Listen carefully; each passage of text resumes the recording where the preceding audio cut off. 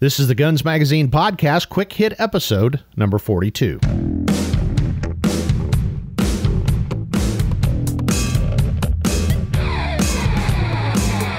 Hi there, and welcome to another Quick Hit episode of the Guns Magazine Podcast. I'm your host and the editor of Guns Magazine, Brent T. Thanks for joining us as we talk to the interesting people who make up the world of shooting, hunting, and the firearms industry. Today's episode is another gathering of our resident gun cranks, myself, publisher Roy Huntington, and American Handgunner editor Tom McHale, as we answer one of the most common questions we get, which is, what do we, the editors here at FMG, personally carry as defensive firearms?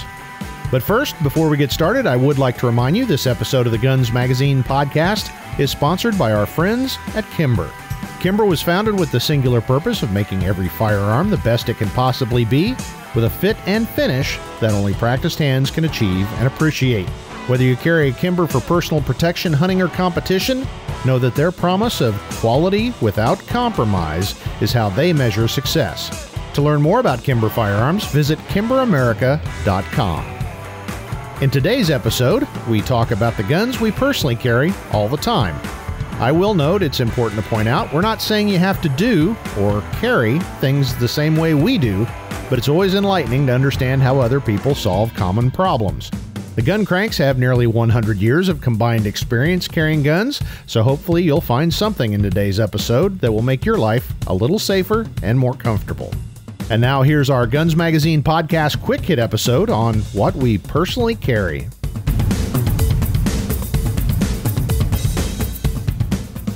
We were going to talk about our everyday carry guns. We get the question every week. People just want to know. We offer suggestions, but really, what do you carry? So we're actually going to tell you. So what do you carry, Roy? I bet it's got wheels. Is it a wheelie thing? You know, not necessarily. People are probably sick and tired of me showing this old rusty LCP2, but this is always in my pocket, and no matter what. And then in addition to that, I'm being innovative. And remember, we're not saying that this is the perfect thing to carry, but I think I like to look at other people's shops, their wood shops and their metal shops, because it's interesting to see what other people do. It's like, oh, that's how you set your table saw up. That's interesting. And I think this is that kind of a thing. It's like you're not necessarily looking to copy, but you're thinking, oh, that's interesting. So I've got a Springfield Armory Hellcat here in a Mitch Rosen extraordinary gun leather holster. I like vertical non-cant. And I think most cops I know do the same thing because we carried, for years, for decades, we carried a strong side vertical cant duty holster. And it's just really hard to get used to anything like FBI cant and behind. Is the vertical cant on the duty belt because of all the other junk in the way? Like a forward cant, would that get in the way of whatever's in front of it on your belt? I always wondered that. I think you said you carry vertical, but I never knew why. Yeah, it may be fashionable. I think sometimes, though, at least for me, it's easier to draw because you can stand up. You don't have to lean forward and do the FBI draw thing. Yeah. Also, a muzzle pointing backwards in a police car often will push against the seat. And so it pushes against your side the whole time you're driving. At least it did for me. And we even experimented with some muzzle forward holsters, which were all very comfortable, except the grip sometimes would push against you. So that's actually why. And I don't think I know a cop anywhere who doesn't carry a vertical scabbard if they're on their belt. So I normally have the Hellcat. If I'm going into town, I put it on my holster. I also do something that I haven't really seen before, and I think, dare I say it, this is maybe innovative. I don't know.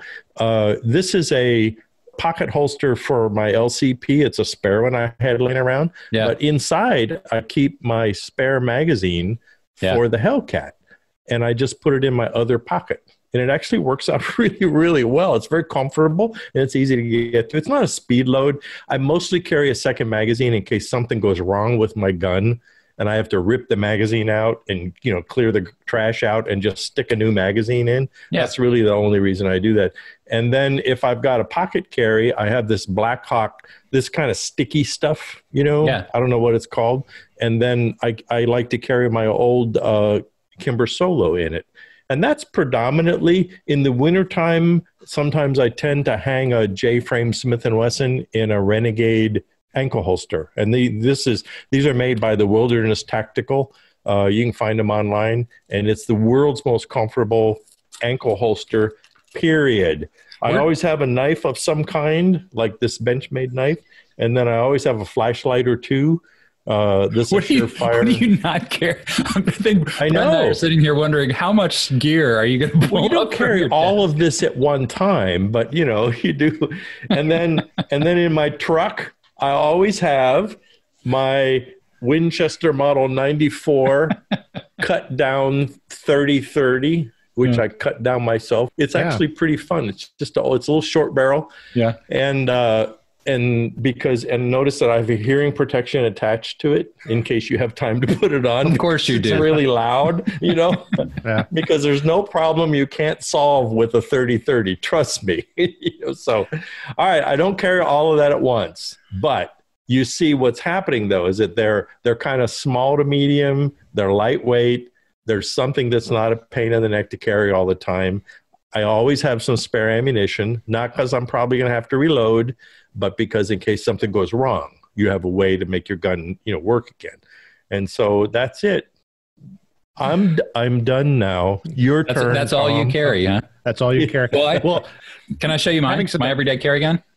Can I? Right there. See, this is got a TV on it. It does have a TV on it. See, right there. A SIG P320 X Compact. So cut for an optic. This is actually the fairly new Sig Sauer Romeo 1 Pro optic. So it's an always-on model.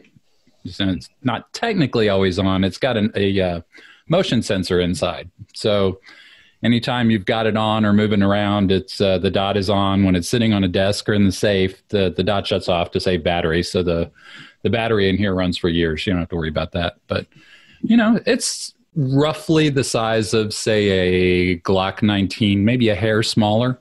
So it's good carry size. And the sight's going to turn on, because if you ever draw it, your hand's probably shaking. That's right. It's like it's guaranteed to be guaranteed to turn on by God. That scenario. We should tell SIG that they could use it in their advertising. No, but that's been the most regular. See, now in fairness, doing what I do for a living, I kind of have to change carry guns all the time. I mean, if you're gonna run a gun through the paces and test it, you gotta lug it around for a few weeks and see how it feels. So yeah, that's kind of a stand. But what about you, Brent? What's your everyday? Wait, that's all? Oh no, that's it? Heck no. I was just gonna give somebody else a turn and then come back to more. Oh, all right. All right. Got all kinds of stuff sitting around the desk here. Well, I'm dying since we've played Let's Top That. I got to move my microphone up and my body back. And I want you to understand, I actually carry this, and I'm going to show you what it is. Now, let me preface this by saying I've always carried a backpack usually, or a man purse with me. And in the last couple of years, I've kind of gotten away from that because I always keep my truck loaded out, and I usually have, what I need with me. But the world's gotten a little crazy, so I'm kind of going back to maybe carrying a little more than I usually would. So here's what I'm carrying in my backpack. I'm worried. Yeah, Lord only knows what this is. Remember, because Will Dabbs wrote up a Gatling gun the other day, I know you probably got some old SWAT connections and could get flashbangs, but remember, the rest of us can't buy those. So okay, this is a Mystery Ranch Coolie pack. It's a nice size. I've written it up in Guns Magazine. It's my current, carry on the airplane kind of pack. So now it's my EDC pack. So I'll admit this isn't maybe the most practical thing, but it is reassuring. I've got my tourniquets and all that kind of stuff. Oh my God, I knew it. Wait, do your technical grimace while you do this. So we're laughing with you, not at you. Okay, yeah, absolutely. Yeah. So there we go. It's my Ruger PC9 carbine chassis rifle. I've got the Leupold Delta Point Pro on it. Yeah. And several standard capacity magazines, Glock magazines that fit the well. So if I've got my backpack, I've got a long rifle. And it'll keep minute of bad guy at 100 yards. So it will not take the place of a main battle rifle, but I can carry this where I need to carry it. So, well, you'd worry him to death. Those are surprisingly accurate.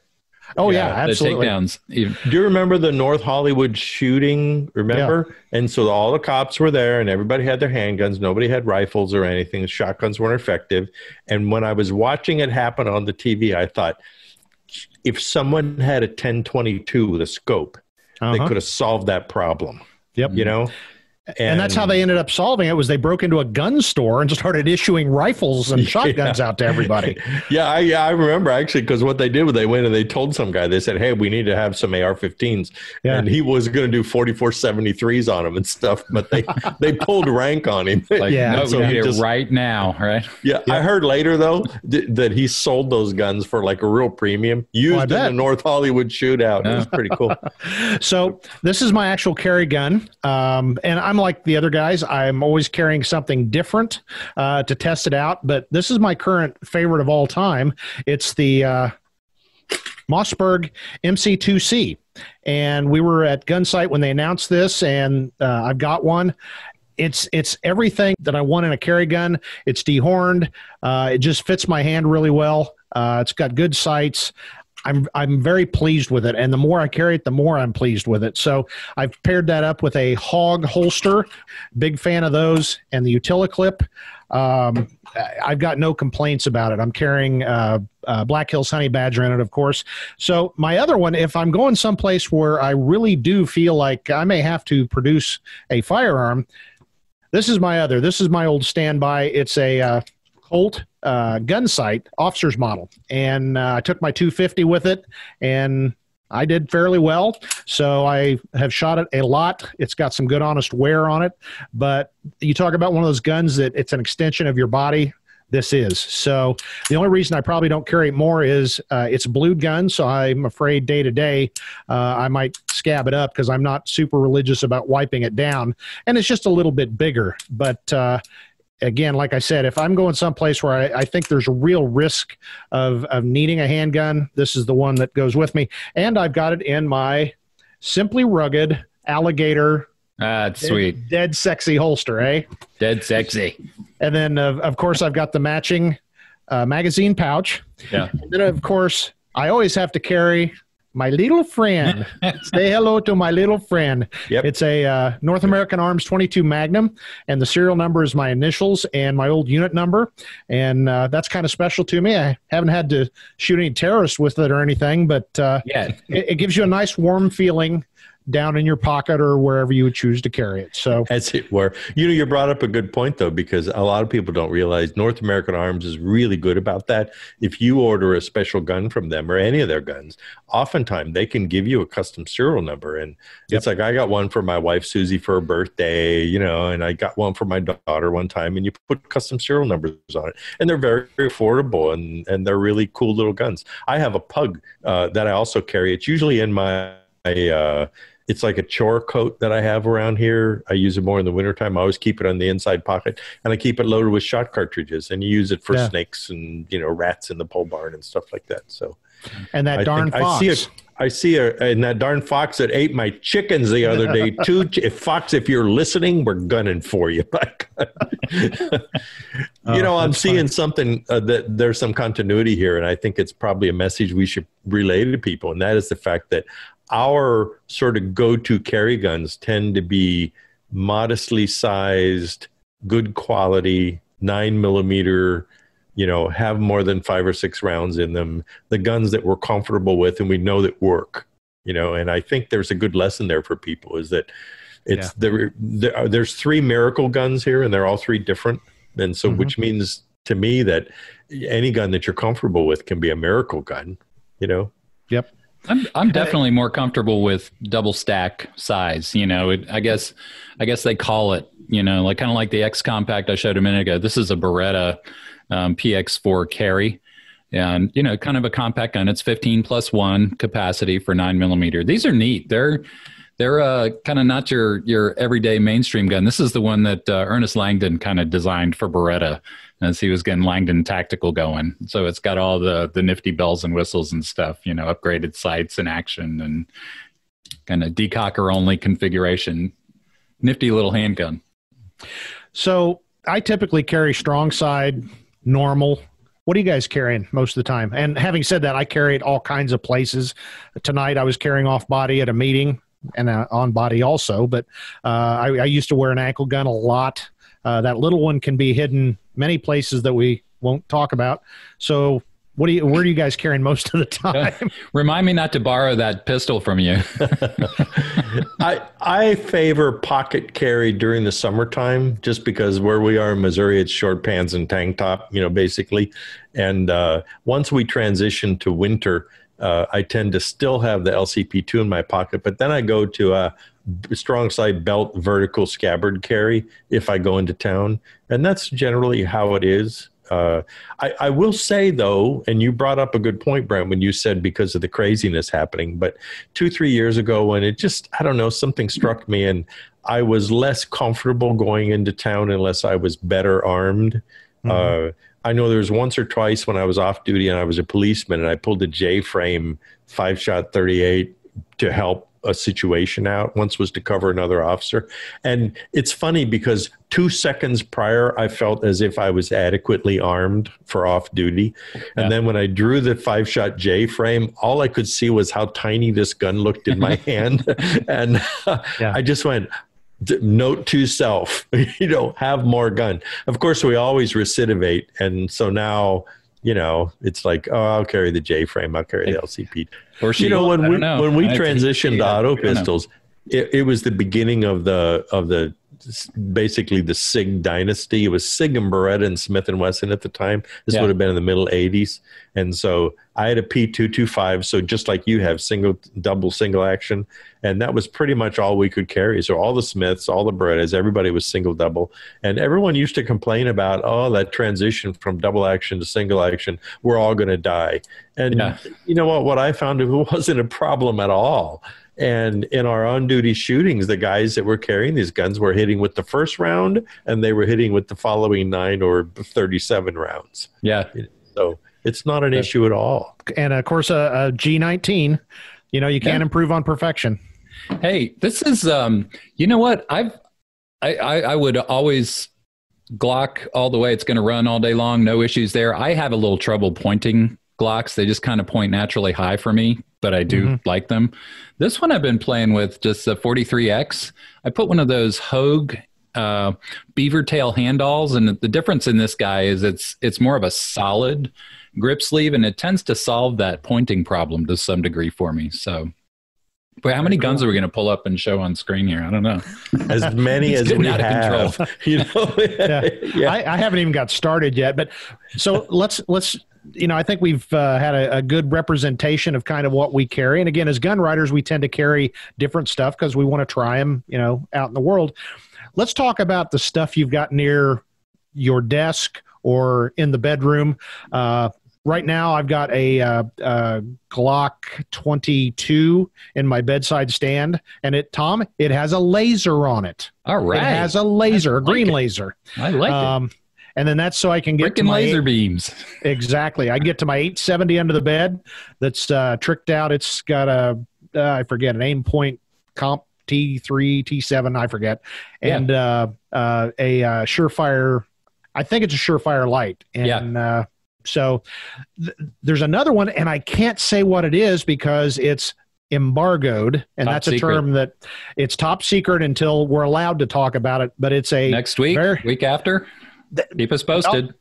They were supposed to bring it out, but they're not going to because they're so busy making other guns. But it's a very small thing, and it can put ounces of lead downrange very fast, and it's very small. So as soon as they say I can talk about it, I'll be all over it. But then also my new truck gun is our cover gun that is just coming up in another month or two. It's the Springfield St. Victor 308 pistol. I'm sure you can rig up a holster for that if you're creative. Roy, get in your shop, see what you can come up with. All I can hope is if, I live, it's not a secret, I live outside of Indianapolis, and they've had some problems too, and I just avoid it. But there's that little side of me thinking, if any of the nonviolent social justice warriors ever try to drag me out of the car, it might be interesting. I don't want it to be really loud for a minute. It's going to be really loud.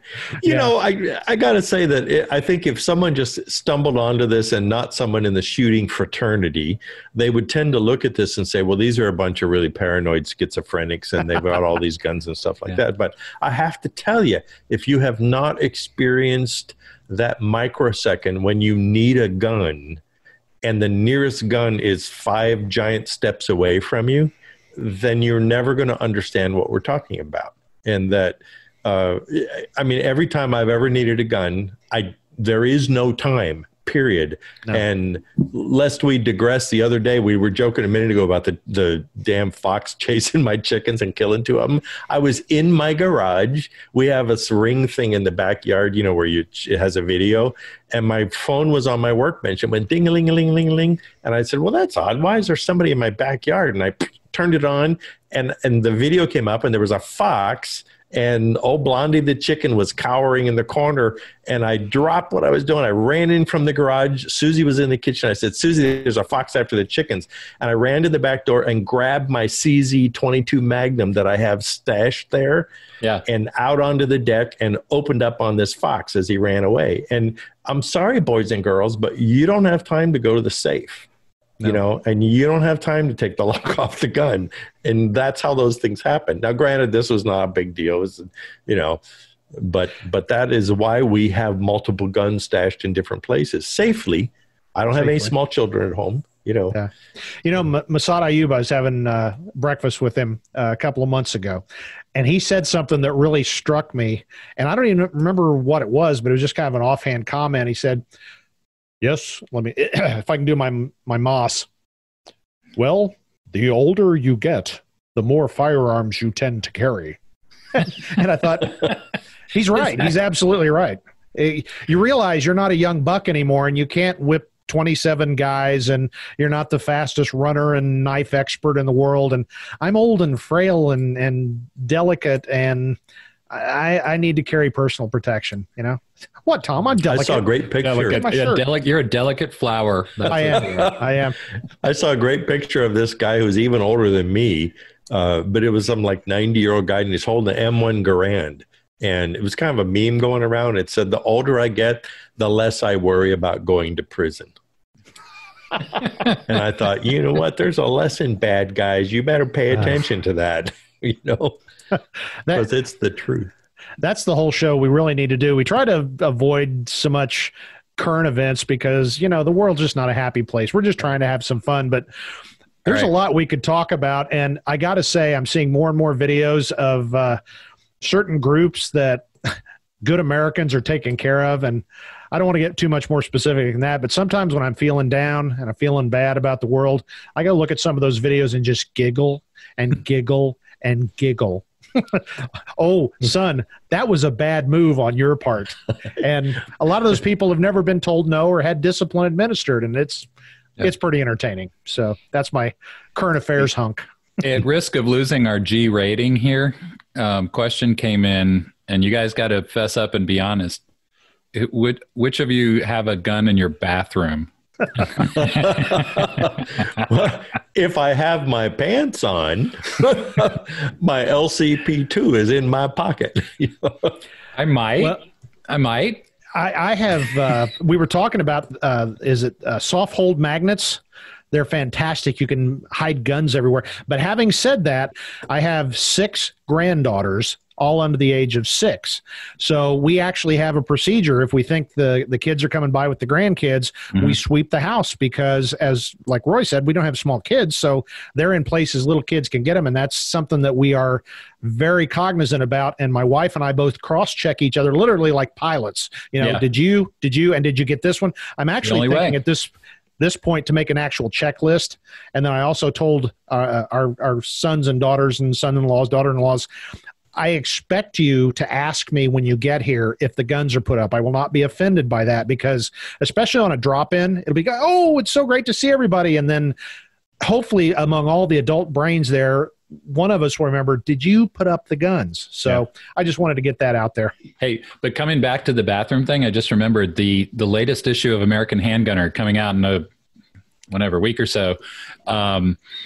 We published a reader mail. A guy wrote in, and he kept a revolver. He lived in kind of a rough neighborhood. He kept a revolver in his bathroom. He lived by himself, so he didn't have the child issue that you're talking about, kind of between a pile of towels in his bathroom. And he steps out of the shower one day. Make a long story short, the bathroom is right next to the back door, and I guess there's steps on the back deck coming into the back door. And he steps out of the shower, and he sees some guy prying open the back door, literally 2 feet from where he's standing. So he grabs his revolver, and he kind of taps on the window with the barrel of it. The guy just leaped off the deck and took off running. And the reader who wrote this in says he has had a war trophy ever since, which consists of his pry bar. Wow. Well, that goes, though, is if you need it, you need it now. You know, Yep. I know our own John Taffin has said in an article that he keeps two guns, I think, in the bathroom, a Charter Arms 44 Bulldog. Yeah. And a North American Arms Derringer, as I recall. So, but it's number one and number two. Is that? Yeah, number one and number two. Yeah, Really, we had to go there. You walked right into that. Okay, I know. But people say that they look and they say, "Oh, you're just paranoid." It's like, no, I'm not. I'm just careful, and we're prepared. Oh, I don't know. You know, we make light of this, but I think we're all speaking from personal experience. I know, Tom, you had a couple of incidents happen to you. I've certainly had hundreds through my life. Brent, I know you have too. And the consistent thing is if you need a gun, then you need it right now. And that's why people worry about what gun should I carry? What gun should I carry? It's like, well, just carry a gun. Okay. Yeah. Make sure it's a good one. Make sure it has good ammunition in it. Make sure you know how to use it. Make sure you understand the laws. Because, one more thing can I add this to is we bounce around a lot of the way we carry, but it's a problem. And the problem is if you change the place on your body where you carry your gun all the time, then when an emergency happens, you're going to just like kind of melt down. I went from strong side carry to shoulder holster carry one time when I was a young policeman, and I had strong side carried for several years. And then I remember one night I came home and I opened up the front door of my apartment and someone had burglarized it. And so as soon as I opened up the front door, I saw the disarray and I knew something was up. And this is absolutely the truth. I nearly pulled my underwear right out of my pants trying to get my gun out until I finally remembered that it was in my shoulder holster. But for maybe it was 1 second, but it felt like about an hour and a half. I was in pretty strong panic mode there that's just something to keep in mind if you're bouncing around like that. I almost always carry at 3 o'clock on the waist. I used to kind of go like 4:30, but a lot faster from 3. It's just, less fumbling and less hang up on the cover shirt and everything like that. So, yeah. Any final thoughts, guys, on this episode of Guncranks Live? I think the key is have one that you're comfortable with. One of you guys brought up the point a few minutes ago, when you need it, it needs to be close. Yep. And carry it, carry it. And that it doesn't stop with the gun. It only begins buying the gun. That's the first step. And then, so you have to learn the laws and when am I allowed to pull it out? And then what happens and how gun handling skills and safety and children. And I mean, it's a huge thing. And I think people are too focused on that, on just the gun. Yeah. And we deal with that constantly with readers. And it's why we do the articles we do in the magazines. If you look at the articles in the magazine, it covers all of these things all the time. Yeah. And so pay attention to them, please. Yeah. Yep.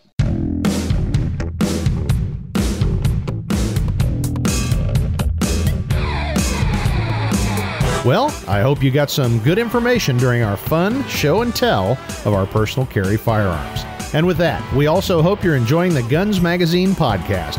Please tell all your friends, even those brainless liberals. Guns Magazine is #1 in the business, and we're using our decades of friendships to bring you the most interesting chats in the gun world. If you've got questions, comments, or a guest you'd like to recommend for the show, please email me. That's editor@gunsmagazine.com. Make sure you don't miss out on anything by subscribing to us on your favorite podcast directory and YouTube. Of course, you can always listen and download our episodes at gunsmagazine.com. And while you're at it, don't forget to check out our sister publication, American Handgunner magazine, at AmericanHandgunner.com. And finally, before we go, I'd like to remind you to check out our sponsor, Kimber Firearms, at KimberAmerica.com. That's it for this episode of the Guns Magazine podcast. For the entire group of deplorables here at FMG Publications, I'm Guns Magazine editor Brent Wheat. Now get out there and get shooting.